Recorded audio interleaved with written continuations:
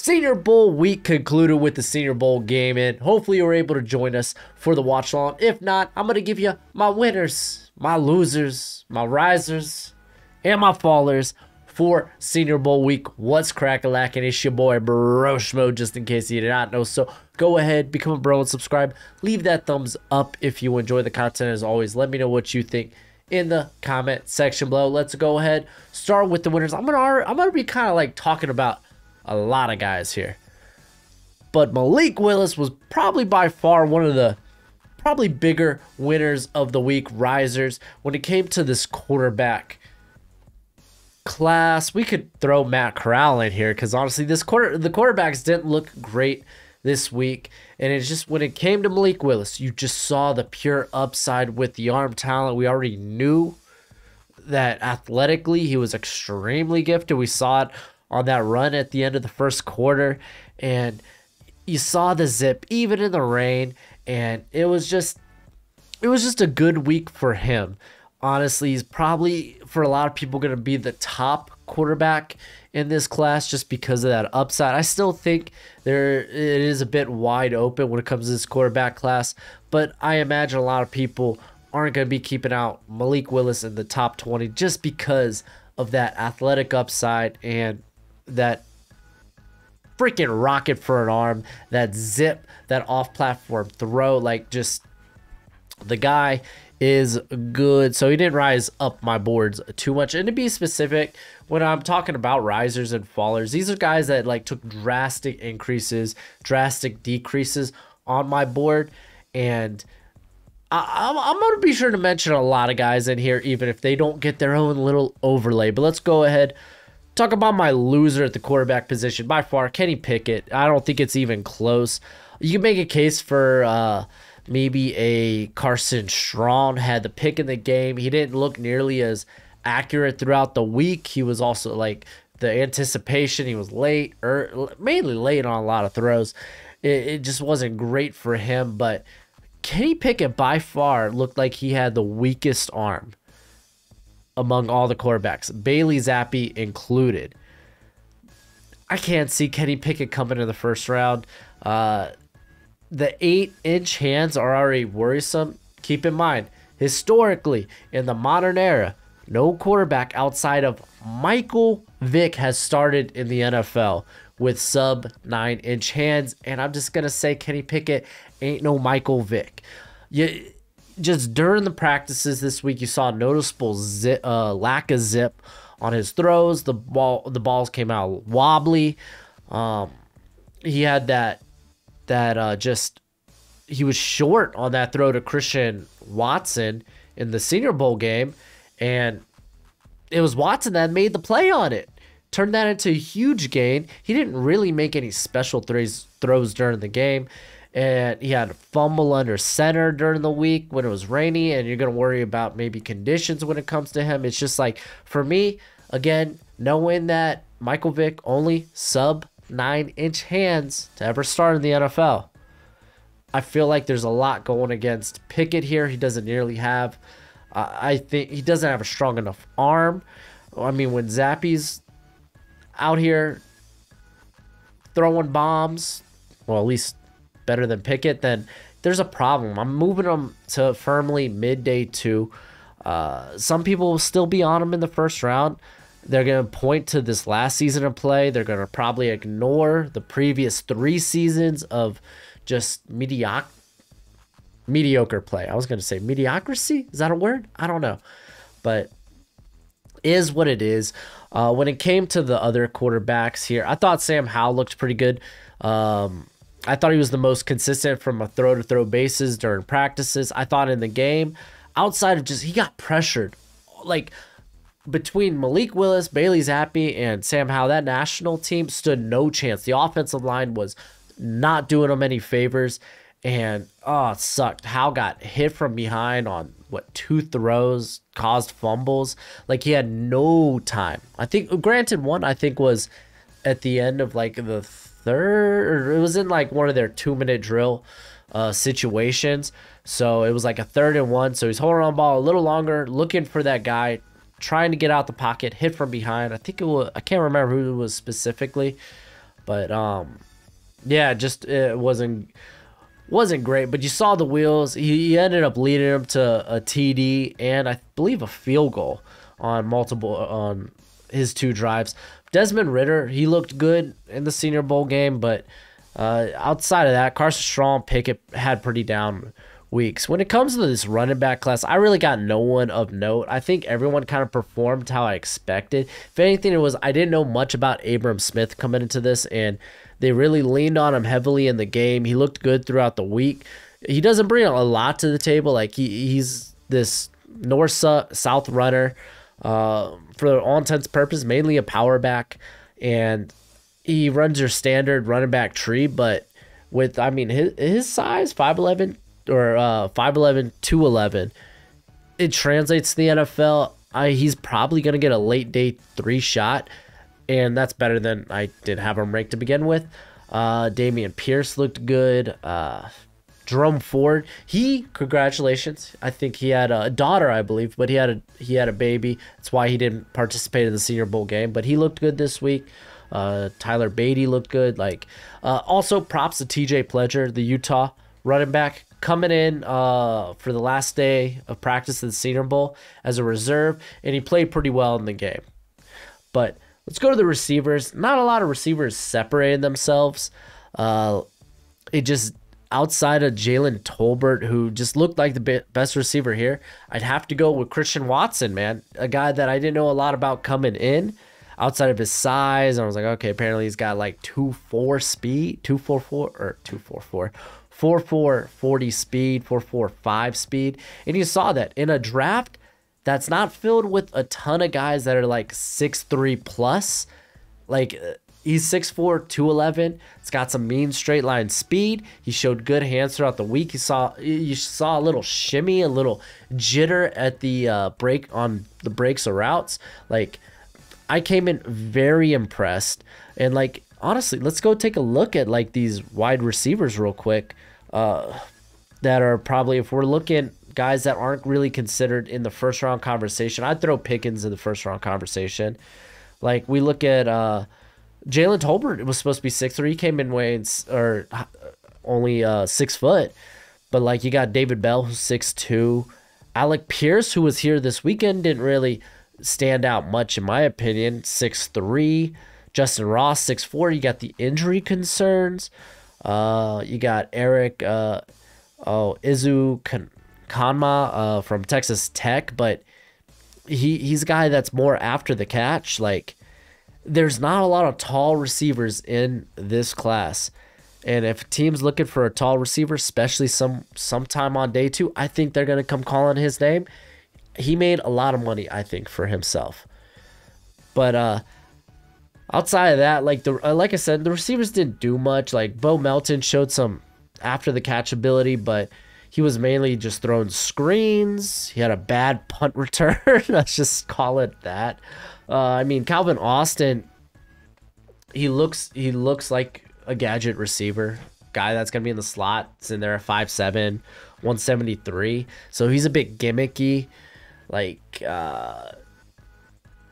Dontario Drummond had his moments here and there. Danny Gray came in weighing just measuring up way smaller than anticipated. Khalil Shakir, Jalen Tolbert, and Christian Watson, for me, were the clear winners this week when it came to the receiver position. Romeo Doubs doesn't look like he wants to be physical for a guy that's 6'1", 204. And he looks like he's a body catcher. He had a lot of you just didn't see the ball skills throughout practice this week. I think that was kind of a big hit to Dubs. I was hoping Trey Turner would come out and separate himself. He didn't really do that. The tight ends, not real. And I'm going to skip the tight ends here. Everyone performed to basically how I expected. So I didn't really have any risers or real fallers when it came to this tight end class. We could say Connor Hayward may be a big riser for me, but he's more of an H-back, fullback than an actual tight end. So let's go to the offensive line. Max Mitchell, man, was a big loser for me on the week. He had he was kind of up and down all week. You saw him struggle against power and occasionally get bent on the edge. I get he comes in, he's still recovering. He had multiple hand fractures in his hands. or at least one of his hands during the season and during the end of the season. So I don't know how recovered he is from that, but he kind of was so during the week. Had a bad Senior Bowl performance. He was one of the worst, probably, offensive tackles there in pass protection. I think it just hurt his grade, dude. A guy that was pretty high on coming into this Senior Bowl, and he's probably gonna be a day 3 guy when it's all said and done. Sub 300 too, so it's like not all that great. Let's talk about a riser here, Dylan Parham. He actually played exceptionally well in the game. He came in weighing so much more than I thought he did. Like, he's listed at 285 for Memphis, and he came in 313. He looked pretty good during practices throughout the week, though Zion Johnson was kind of the talk of the town. I feel real nasally right now. Ooh, excuse me. But I kind of deemed that he's an undersized interior player that just will get bullied, you know? And you know what? He put on weight. He looked great this week. I think he's firmly in the mid-day 2 conversation after I kind of had him as a 5th rounder. This is what the Senior Bowl does. He was probably, and I'm not going to list Zion Johnson here because I had Zion Johnson in my top 50. And if anything, he just probably moved up 15 spots more to that 25 to 35 area for me. So he wasn't a big riser, but Parham was for me. He looked exceptionally good, along with Jamari Sawyer, a guy that I've been saying can't stay a tackle. He's not going to stay a tackle. He has to kick inside a guard. He was basically playing guard at Georgia because he was playing either with a tight end or 2 tight ends always next to him, and he played guard throughout the week. And he was one of the highest winners when it came to per reps, on the one-on-ones. I don't only think he lost maybe 1 rep throughout the whole week. He looked good in the game. So yeah, I feel firmly that this guy will probably be early 3rd round after, kind of making him a 4th, 5th rounder. Because I wasn't exactly in love with him. Said he has to make the move to guard, and he did this week and looked pretty darn good. But kind of wrapping up the rest of the offensive line group, I really thought Abraham Lucas came in. I don't think he lost a rep at all this week.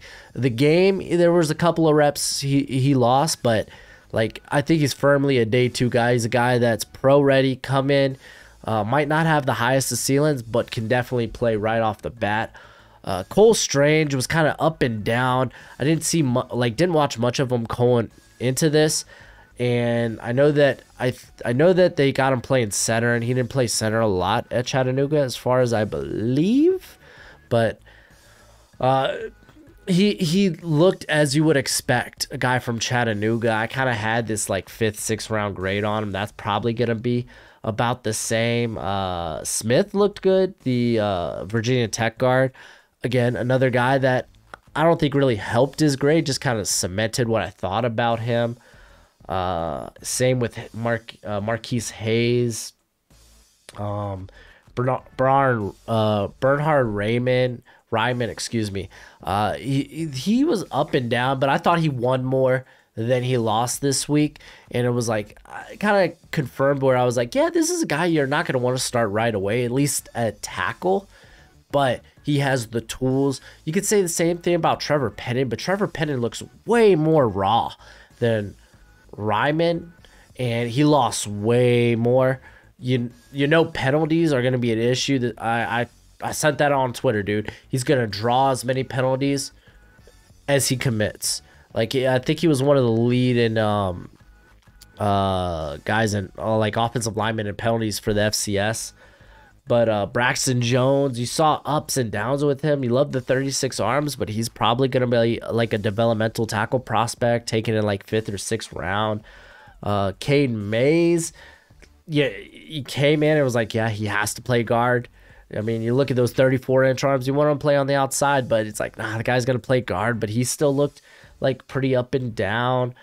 Daniel Falele got put on his butt, and I mean, I came into this Yeah, Daniel Falele is not a guy that you want to start from the get go, and he looked exactly like that.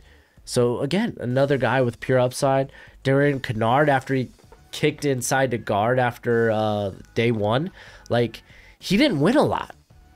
Like he looks like a guy that's like getting used to playing guard, and he just doesn't have the athleticism, I think, or really the hand placement or hand technique, hand usage in pass protection and stick to the outside. It looks like he's going to be learning guard, and I was never that high on him, not even as a top 50 prospect, so I thought about the same. So yeah, if anything, what is it, Jatir Carter out of Southern, I thought got a lot of money this week. Like came in playing center on the fly. He used to play tackle at Southern, and he's playing a lot more interior this week. And I thought for a guy coming from Southern, looked really good. He's probably a mid to late day 3 guy, but I thought it looked quality. So let's go ahead. Let's talk about the defense. Perion Winfrey, easy winner, probably the biggest winner this week. I had him as a 3rd rounder because I was like, I don't know why Oklahoma, they just don't put him on the field as a run defender. You know, he's sub 300, so maybe he's just this pass rushing specialist. Came in weighing at 303. He looked good in run drills, and you know what? He was disruptive. He was everything you wanted and more from a guy in terms of his ability to disrupt the pocket, to disrupt the quarterback. He is an amazing pass rusher. But I think this cat could probably stick on the field during the run game. Like he did it all week and looked solid. So I got him in the top 50. I'm not going to list like a Devontae Wyatt here because him and Travis Jones, while they looked great this week, I'm probably only moving them up a few spots because they were exactly who I thought they were. You know, so I don't want to I want to show love to some of the guys I weren't maybe not nearly as high on, or maybe too high on going into this process. But I thought Eric Johnson did a fantastic week. He put his name on the map during the NFLPA Bowl, and then I saw that he got a Senior Bowl invite. That right after the NFLPA Bowl, he was flying to Mobile. Like I think he found out 11 p.m. that night, flew there the next day, and he looked like he belonged. That was the most important. I'll never forget. It was a failed pass rush attempt, but he went for a fake spin move. Y'all remember Micah Parsons? Well, imagine this one, but not as crisp. And you know what? I like it because the guy's a bit twitchy. Like, he impressed me so much. I think he made a ton of money. And this is actually probably one of my favorite prospects.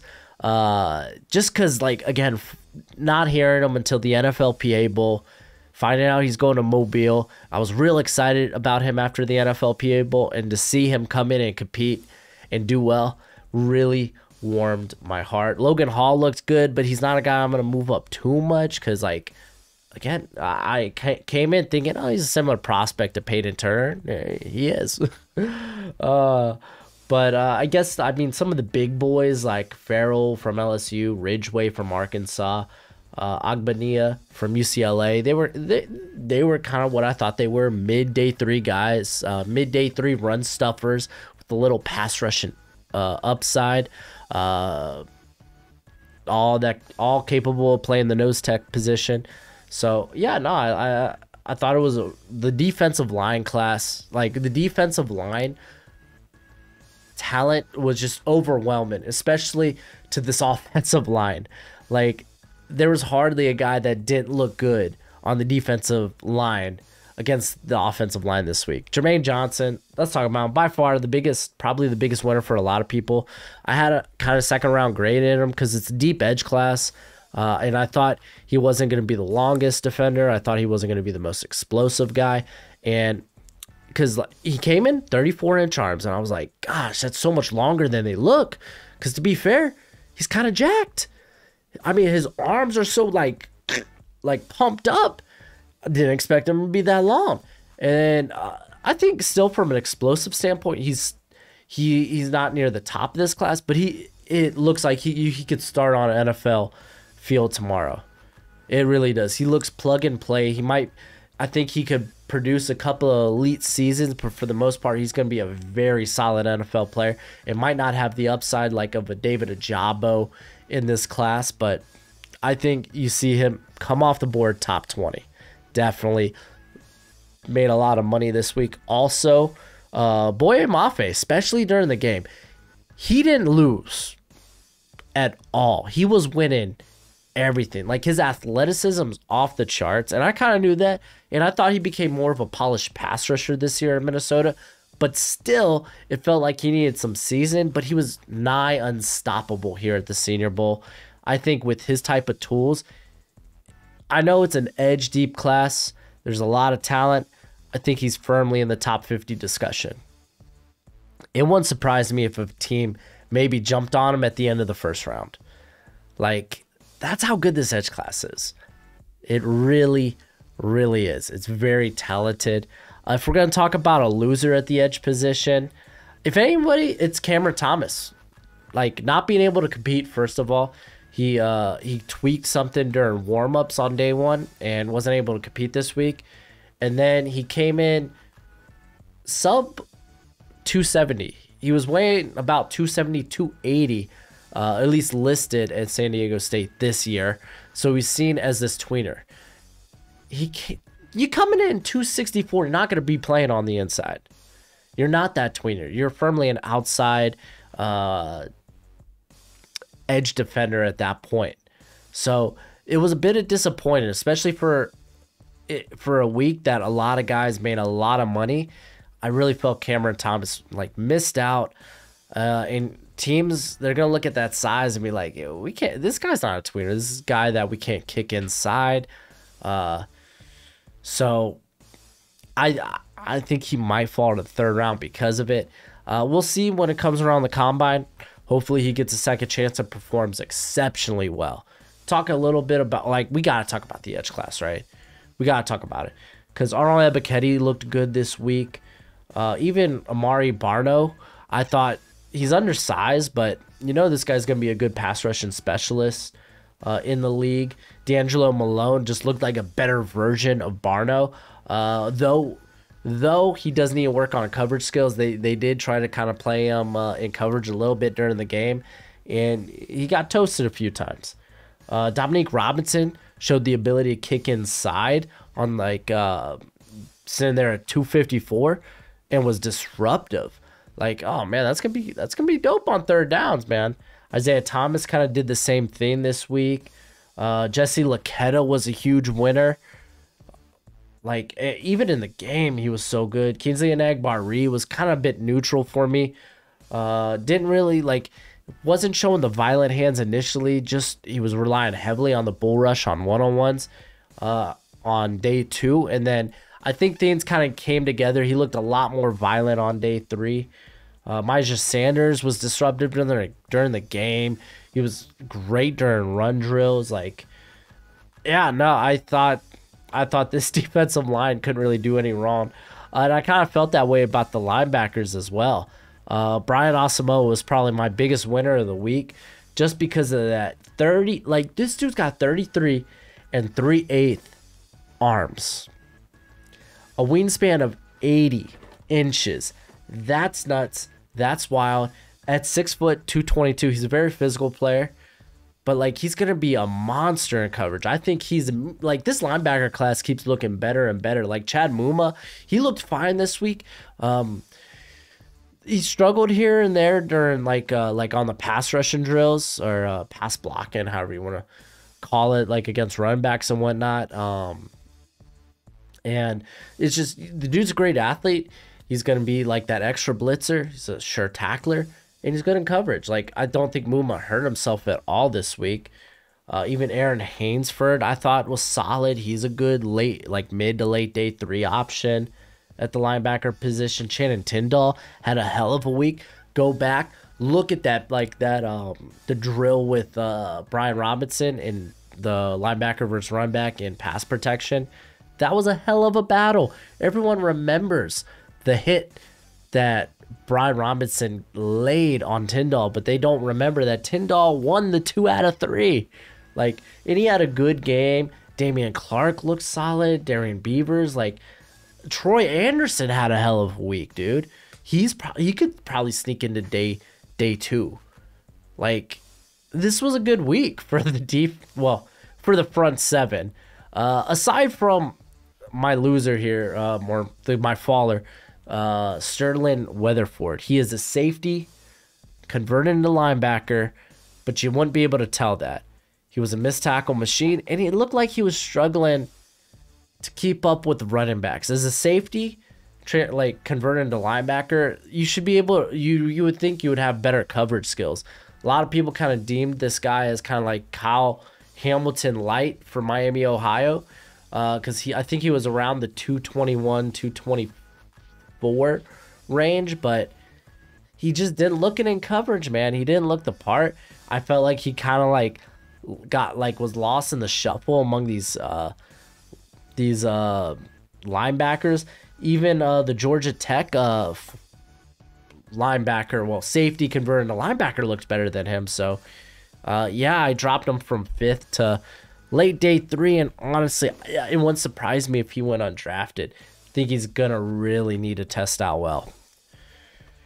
And then let's talk a couple of fallers at corner. And Roger McCreary, did he have a bad week? No. He probably looked like the best corner out here. You might be like, why is he a faller? It all comes down to the 29-inch arms. Listen, I think there was only like 3 or 4 corners last year that started on the outside with sub 30-inch arms. It was Dante Jackson and Cameron Sutton. Both those guys are arguably probably better slot options. I think Roger McCreary,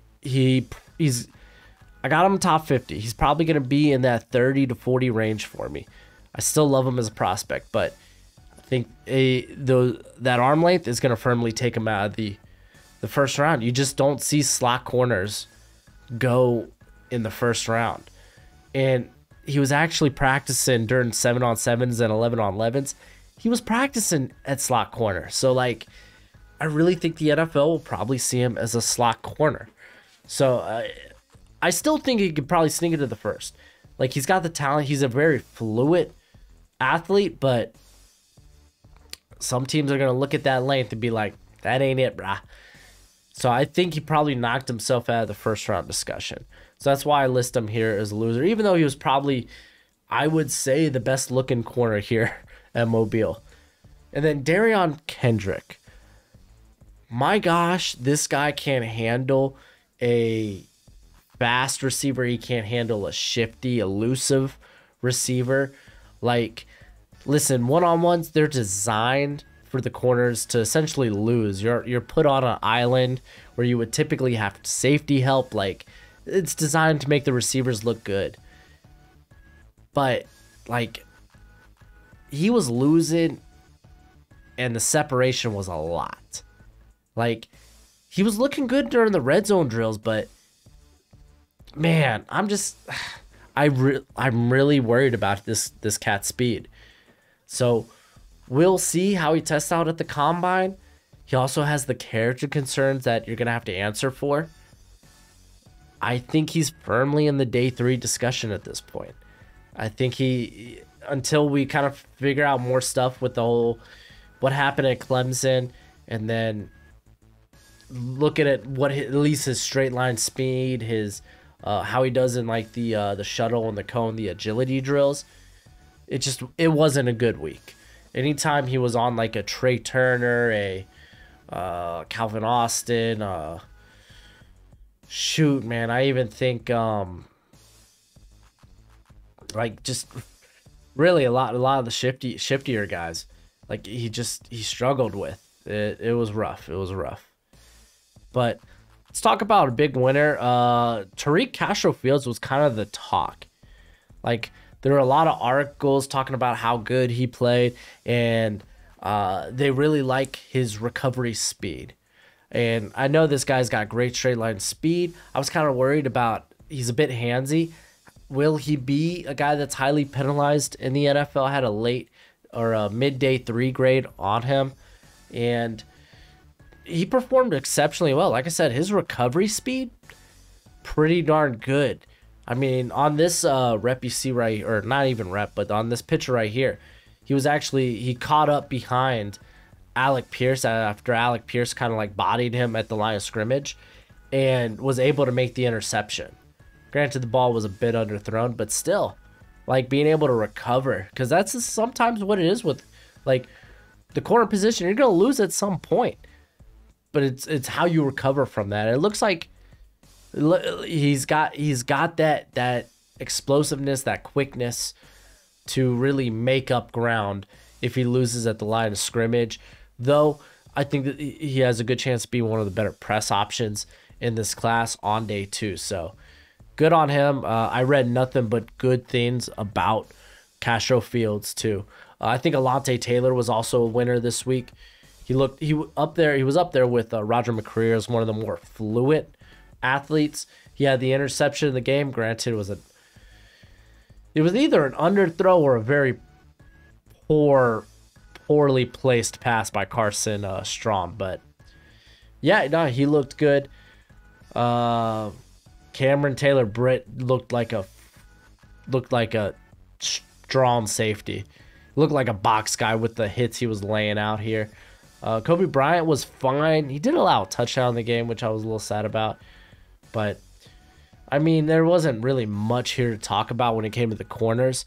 But the safeties, Jalen Pitre, dude, firmly top 50. I fall in love with slot guys. I really, really do. You could go back to last year. I was losing my mind that Elijah Molden didn't make it inside the top 100 of the draft. I was like, I had this guy in my somewhere in my 30s or 40s, and I just couldn't believe he was still on the board. I think Pitre made a ton of money this week. I already had him as one of my top slot only options, but I think he could play the safety. He was playing the safety position just fine during the game. And yeah, I think he's gonna be a top 50 dude. He made a ton of money. And we could also talk about, I think Leon, a guy that probably I was more impressed with than some other people were, was Leon O'Neal Jr. out of Texas A&M. I wasn't particularly impressed with his tape. He looked like your standard box safety, big hitter, doesn't really go for the wrap up. He goes for the hit stick, the highlight reel. Those are kind of a dime a dozen in the NFL, so I gave him undrafted free agent grade. But watching him during the game, dude, he was very active in run defense, and I like that. If you're going to be a box only, you got to be active against the run game.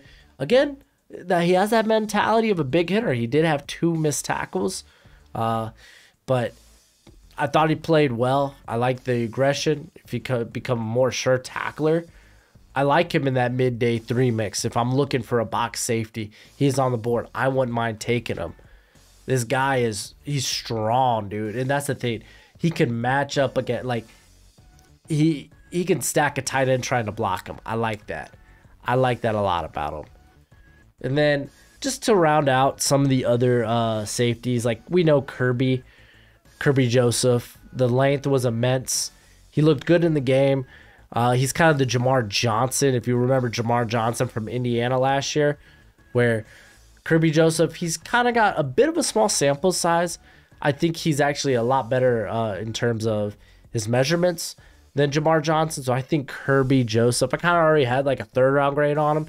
And I think that's probably about right. That's about the area he ends up in. JT Woods, guy out of Baylor. I know he had the pick. It was kind of a gimme pick.